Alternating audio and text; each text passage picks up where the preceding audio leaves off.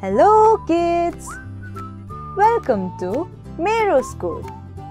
In this video, we will learn about different types of plants. So, let us begin. Now, tell me, have you ever seen plants in your garden? Oh, come on, we all have seen plants. They are everywhere. Plants are of different shapes and sizes.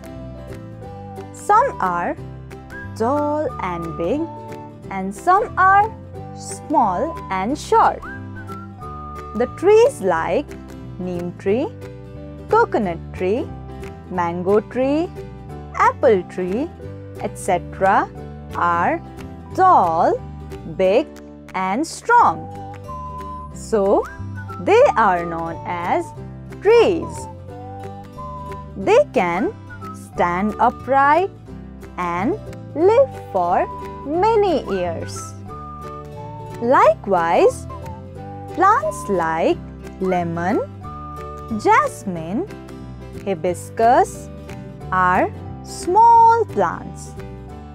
They grow to a small height and their stems are not very strong. These are called shrubs. Some plants like potato, rice, mustard, etc. are very small and weak. These are called herbs. Plants like cucumber, bean, grapes cannot stand straight on their own. They need support to climb. These are called climbers. Some plants have a very weak stem, so they grow along the ground. They are called creepers.